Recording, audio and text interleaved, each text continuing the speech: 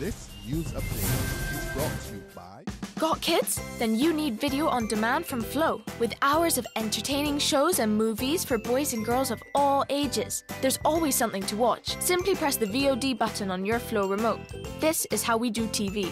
This is how we Flow. A happy new year to you. This is the Barbados Today afternoon update for Monday, January 4th, 2016. Thanks for joining us. I'm Fernella Wedderburn.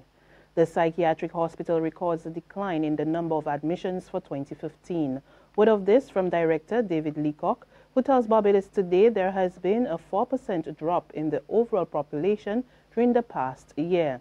He also revealed that the number of patients entering the hospital for treatment for the first time is down by about 15%, and he's hoping that this trend continues. We didn't set a specific number. We want to bring our numbers from the other side. We're looking at this training about 520 to 530 at the beginning of the year. We were looking to bring our numbers at the end of this year down to about 500. So we're just about there because about 500 to 505 on average at present. Meantime, the SAVE Foundation, one of the major organizations established to fight domestic violence, says an increasing number of women are seeking help in escaping abusive relationships. Last year alone, the foundation recorded some 1,500 calls to its hotline, and chairperson and founder Liesel Daisley says this represents a slight increase in battered people crying out for help.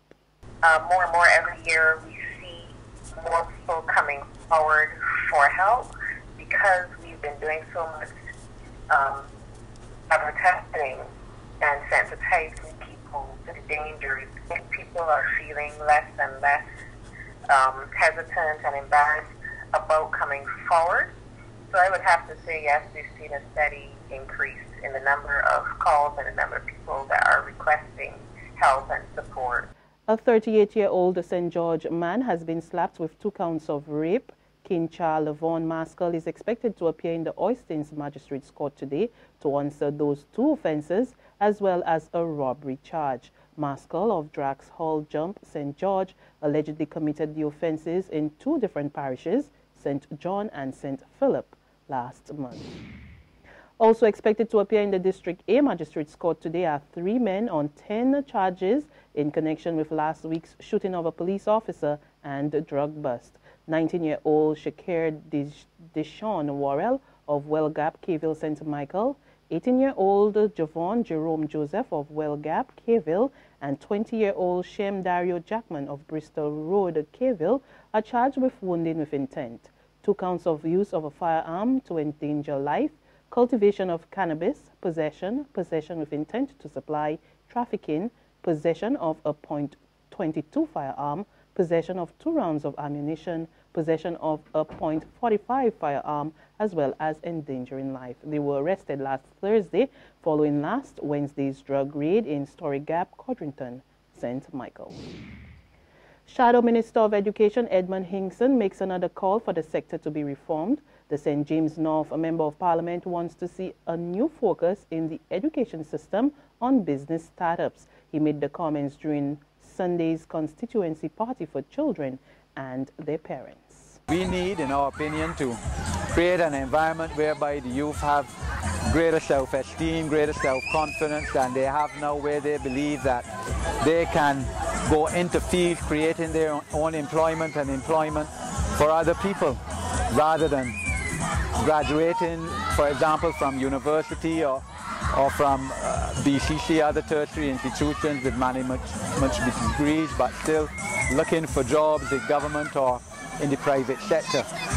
But to do that, the government, of course, needs to create an environment where we just don't talk about developing Barbados in terms of science and technology and STEM, but we act in that regard.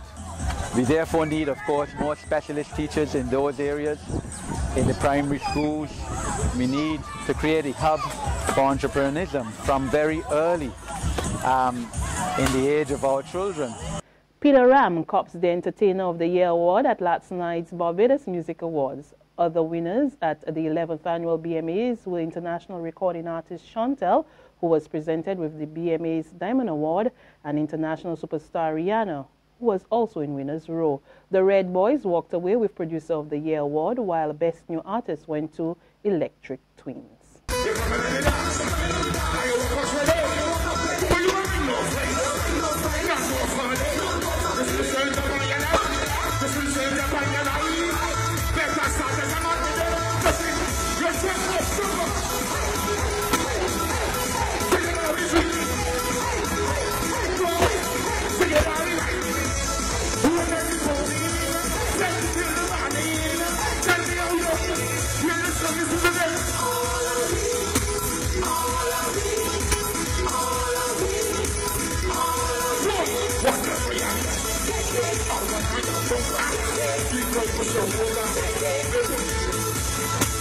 There's regional and international news after this short break.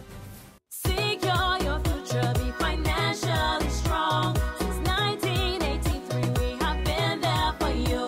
A smart range of products, great tax benefits. We're the solution to your hopes and your dreams. The Barbados Workers Union Cooperative Credit Union. The Barbados Workers Union Cooperative Credit Union. Humble beginnings to smart loans, smart savings. Save smart and borrow smarter, that's the move for me. Stability, prosperity, we're the solution to your hopes and your dreams. The Barbados Workers Union Cooperative Credit Union. The Barbados Workers Union Cooperative Credit Union. We pick up with news from our regional neighbors. A commission investigating disputed presidential and legislative elections in Haiti says the October vote was stained by irregularities, but it did not indicate the problems was serious enough to affect the outcome of the vote or force further delays. As such, it has recommended that the second round of runoffs should go ahead as planned on January 17. The people of Haiti are choosing a new president to succeed Michel Martelly. And over in Venezuela, opposition lawmakers choose a veteran politician as the new head of the country's legislative body. 72-year-old Henry Ramos Alop will be the first opposition politician to lead the National Assembly in 16 years, following a landslide victory in legislative elections on December 6. The newly elected lawmakers will take up their seats tomorrow. On the international scene, Prime Minister David Cameron has described as a desperate stuff a so-called ISIS video featuring a man and a young boy with British accents. He said the film, which purports to show the killing of 5 men who ISIS says was spying for the UK, is from a group that is losing territory and increasingly losing anybody's sympathy. The UK's intelligence agencies are examining the footage. And finally, at least 9 people are dead after a 6.7 earthquake shook northeast India. According to the U.S. Geological Survey, the quake struck near the Myanmar and Bangladesh borders, sending shockwaves across the region. And that's our Barbados Today afternoon update. But for the very latest, visit our website at www.barbadostoday.bb. Also, subscribe to our e-paper, our email updates, and like us on Facebook. We're also on Izumi Media in bus terminals or screenplay at supermarkets and gas stations near you, as well as Channel 101 on Flow TV and Mix 96.9 FM. There you can get all the latest news and sports. I'm Fernella Wedderburn. Good afternoon.